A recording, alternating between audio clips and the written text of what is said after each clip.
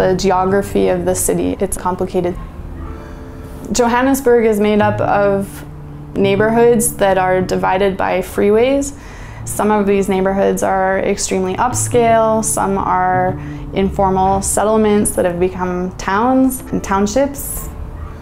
During the apartheid era and before, maps of Johannesburg would omit some of these neighborhoods and were just not labeled at all.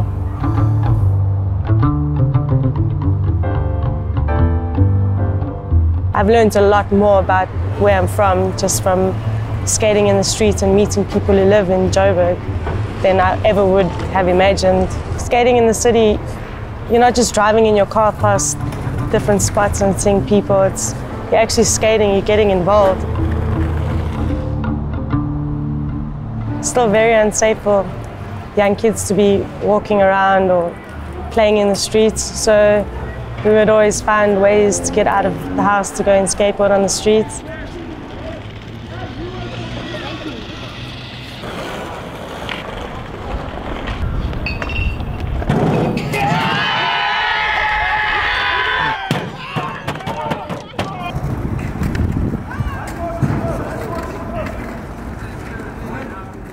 That's Africa. You guys are good.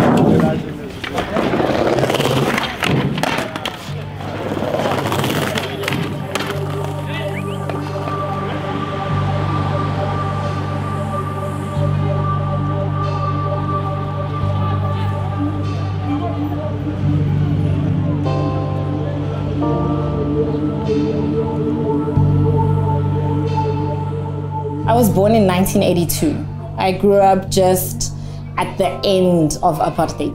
What my parents tried to do for me and my sisters was instill a great sense of independence and strength in us. Tembisa was a very violent time. Sometimes we couldn't even go home. I'd have to sleep over at a friend's house because it was too dangerous for me to travel home. There was these hectic gangsters, and they were called the Toasters. And they drove around in the car, and if you were walking with your friends, they'd just take you in the car and you'd disappear for weeks. Your parents wouldn't be able to find you. And then they'd spend hours and hours, weeks on weeks, raping you and then release you. And then all of a sudden, you'd be like back on the streets. And everyone knew who they were, but those were the challenges that girls faced. It took a very long time for that system of the Toasters to get out of the hood. And even now, I'm not even sure if they're completely out of the hood.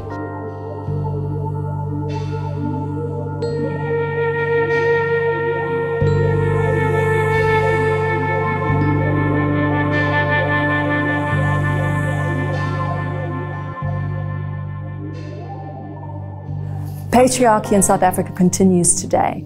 We have a strong history of kind of traditional patriarchy in South Africa, and we also have the same kinds of patriarchal challenges that you would see all over the world, coming together to make sure that women have kind of bear multiple oppressions. They bear the oppression of sexism, they bear the oppression of traditional religion, they bear the oppression of class discrimination and race discrimination in the case of black South African women. And they come together to limit the way in which young women can find voice, can find space in South Africa today.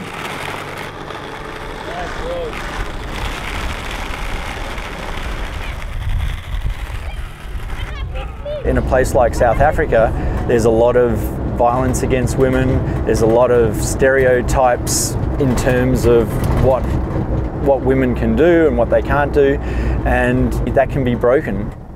Our skate school in Johannesburg is totally an opportunity for people to rethink what girls can do. Maybe we need to challenge some of these stereotypes.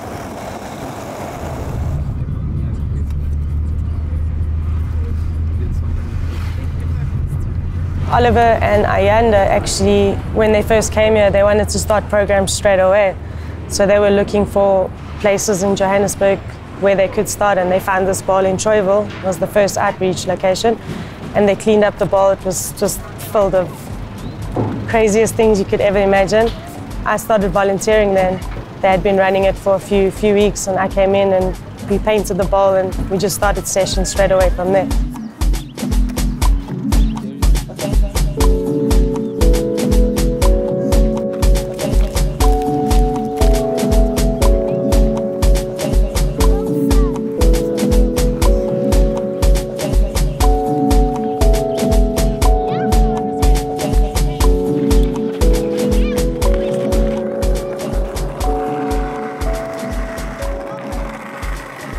If you look at a project like Skateistan with kids that are living in different conditions, or very poor conditions, women and men always have different standards towards each other. That's just the way it goes. This is worldwide. Skateboarding is something that maybe in Western world lots of women won't start doing, mostly because it's always been male dominated and they feel weird going in and just hanging out with all these guys. You know, you can't just skate, you also have to deal with only dudes. It's a barrier, but here the girls and the guys both, they need something to do, they're bored. Skateboarding is something to do, and it's fun and it's scary, and if you land it, in the end you learn something, you believe in yourself.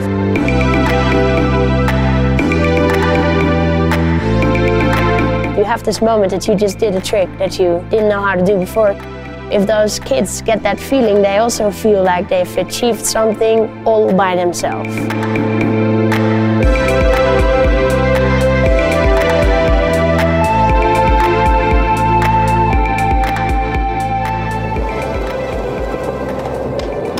There's a lot of ways to shoot photos. For me, it's a moment.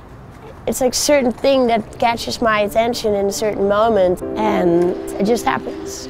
You're dealing with people, you're dealing with other people's lives. It's bigger than yourself, and if you do something bigger than yourself, it will just inspire other people and will have other people's attention.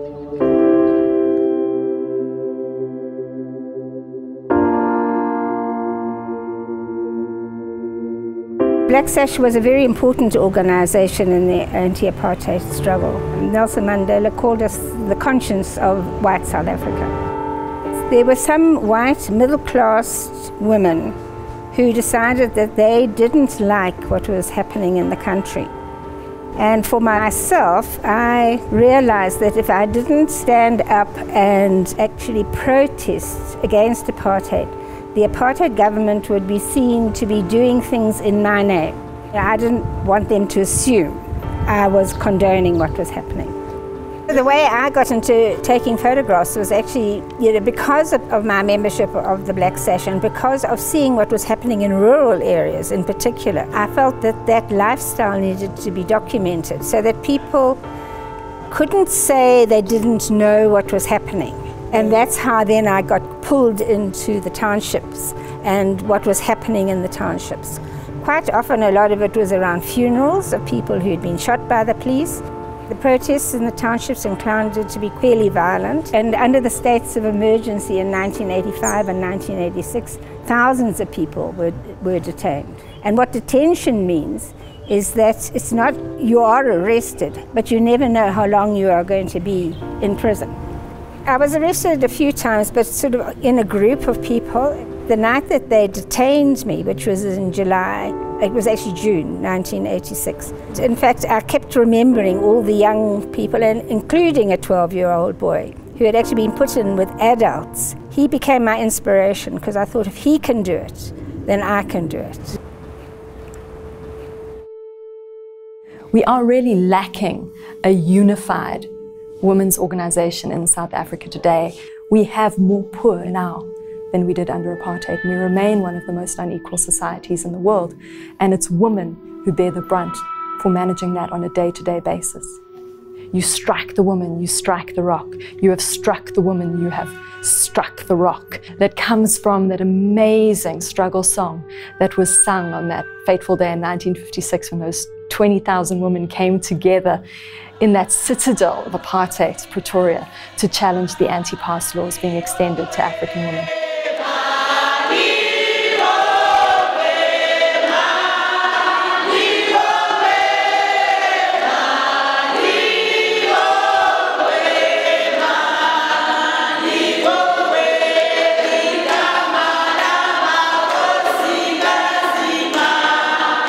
We've located history within a very particular kind of paradigm of the past is the past. Why do we need to know about what happened then? But the reality is those women from the past could serve as such incredible examples for what young women today could be doing in order to take control and forward their own rights.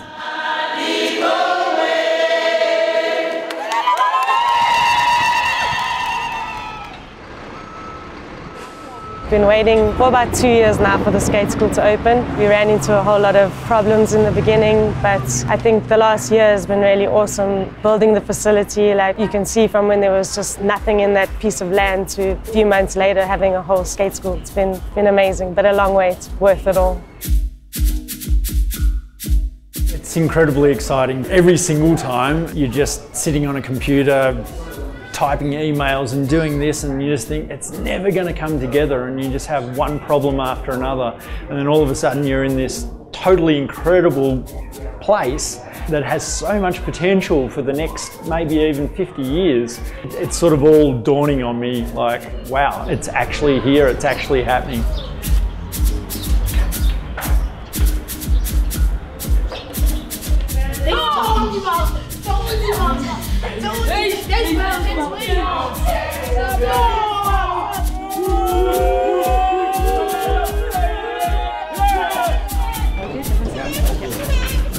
You guys ready to get us started? The first skate school in South Africa, Skateistan.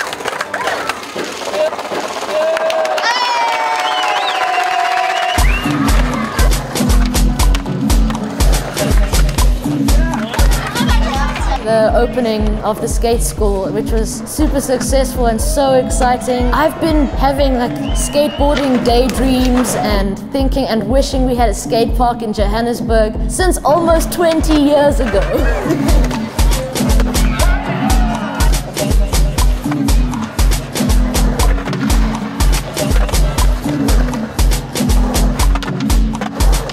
Still a stigma about girls skating that is hard to overcome because it's so deep-rooted in skate culture and surf culture as well.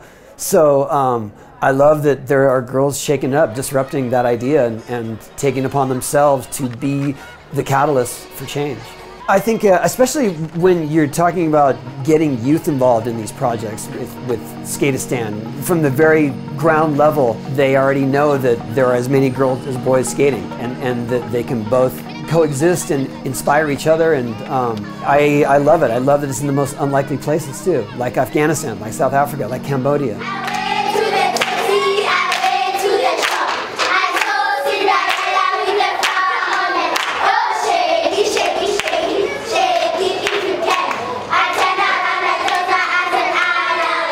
South Africa, we are the highest women who are being abused. Some pieces of legislation, they favor the perpetrators rather than favoring the victim themselves. This is what we want to advocate, you know, as women, that we need to do some amendments in some of the acts that are affecting women. This project, it's a wonderful project, coming together as a rainbow nation. This is what I see inside. We're trying to teach our future leaders. Allowing both boys and girls to mingle, allow them to see themselves as equal in society. Are you surprised that girls are skateboarding?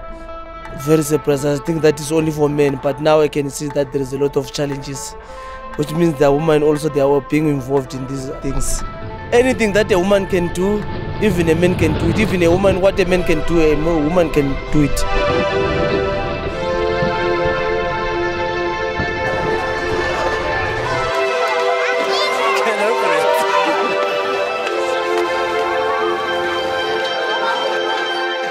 This project was possible thanks to the Skate Room. It's a social enterprise that works with huge contemporary artists such as Ai Weiwei and Paul McCarthy.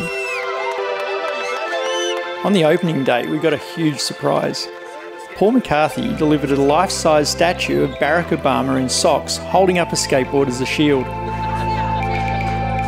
Paul and his son Damon created a series of limited edition skateboards that are sold all over the world to raise money for Skateistan. These artists show us how vital it is to confront the established order.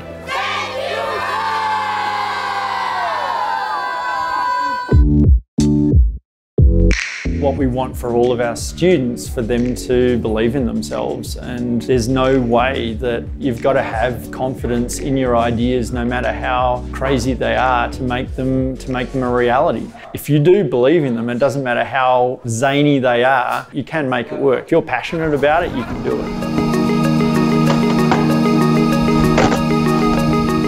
I believe that skateboarding is the most powerful object of change in the world. Skateistan is a great agent of change for bringing forth more women in skating. You look at their program in Afghanistan, where 40% of the skaters are women, and I think that you just keep building on that. Where in Afghanistan, the skateboarding is totally new, so it's all about just learning something new, where maybe in Johannesburg, it's about learning that you can actually become incredibly good at it, as good as the boys. All those different levels of learning, it just becoming a better thing. I think that's a really special thing about skateboarding, is that people that are quite different all of a sudden have a common bond. All of a sudden there's a trust there that can be built so fast just because I skateboard and you skateboard. When I was about 10, my cousins were into skateboarding and I was always like, I can do this, like I want to get a skateboard, and my parents bought me a skateboard for Christmas. Well, my cousins were going down this huge hill and I was like, I can do it, and they were like, you can't do this, go away, and I cruised down past all of them, and yeah, ever since then I was like, no way, I want to skate forever. Before you start anything with whichever group, we do like classroom rules and skate rules, and the children get to suggest their own rules on what they want, and then we start working from there. The important one was to respect each other's spaces. Once an individual feels safe, they're able to express themselves and be more creative, and that also allows for growth. We want girls to be able to be as confident as boys in whatever it is that they're doing. We're hoping that by saying girls-only sessions, we can increase the number of girls that come to our sessions so that we have an equal number of participants at the mixed gender sessions, so that we're seeing more girls skateboarding and becoming more confident, and confident in their own abilities, and confident to interact with boys and not be sidelined and take the teasing and push back as hard as they're getting. When I skate, I feel like I'm releasing some stress, when I'm feeling a bit stressed, and then after skating I feel much better. Skating makes me feel like a princess. And what is a princess like? She lives in a castle and she does anything she wants. We make sure that one of our staff is comprised of females, so that girls can see that, look, it's not just boys who are on the skateboard, it's not just your older brothers who are on skateboards. There's girls who are doing this and they're good at it, and you can be just as good.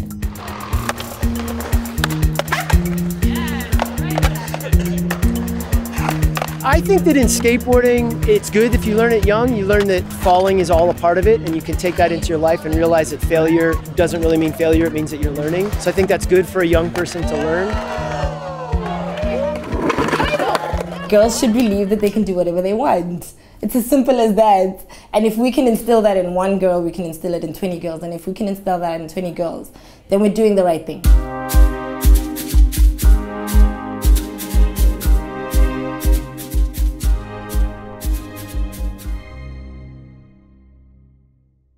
If the Department of Education can make in schools that people, that teachers, that respect women, regardless of whether she's black or white, heterosexual, lesbian or transgender, Hindu or Christian or Muslim, then we can work together collectively as a nation in order to overcome all forms of gender-based violence in society. Okay.